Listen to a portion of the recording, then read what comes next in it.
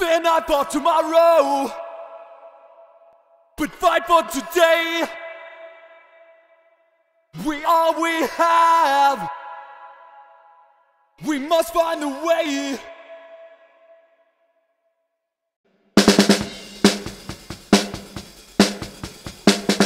Come and go, you low profile.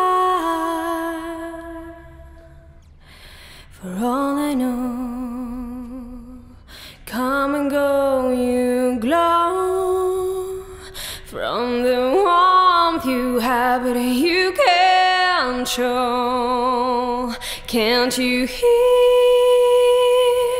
I hear. This video is just a quick demonstration of the plugin. So the main difference between this plugin and the normal RO140 is, number one, you have a lot of other plate materials to choose from. You also have a 3-band parametric equalizer, different output modes, input and output trimmers, along with plate size. So by default, Black Rooster have the settings pretty good, I would say, with the wet dry knob being around 15%, 20%. And if you don't know what a wet dry knob means, it means that if you are all the way to the left counterclockwise, you are not going to have any unaffected, unprocessed signal going through this plugin. Essentially, it's a true bypass option. Let's listen to it. You can show. And all the way wet, fully clockwise. You can show. And at 50%, it is a half and half blend. So at the 12 o'clock position, a half and half blend of the unprocessed signal and the reverb signal. You can show. For vocals, I tend to go around the 20% area. Now, when you're moving this knob, I don't see any overlay, and I can't find a way to show what exactly that number is.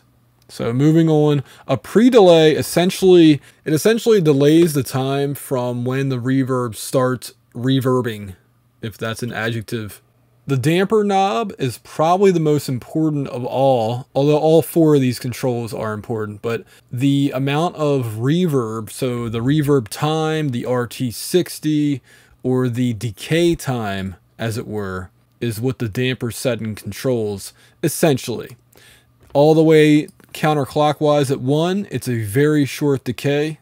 You can show. Let me put this more all the way to the right so we hear it, and then I'll go through each setting. You can show. You can.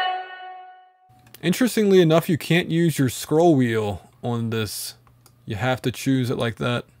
You can show. You can show. You can show. You can show. You can show. I think you guys get the idea.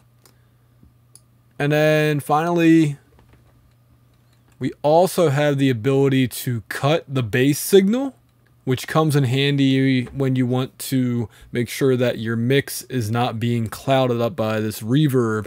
Now, if you have a very sparse mix with just maybe an acoustic guitar and a vocal, or, you know, just some area of the mix, you can automate this as well, where you just need to fill in those frequencies, then don't use the bass cut. But normally for a dense mix, you know, up this section right here. You can show. You can show. Can't you hear? You can show. Can't you hear? So again, adjust everything to taste.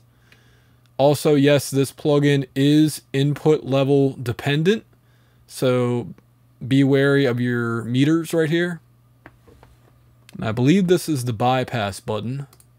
You can't show, can't you hear? Yep. Very nice. Also down here you can choose different GUI sizes, along with knob modes, knob sensitivity. Good times. Thanks for watching this RealHomeRecording.com video.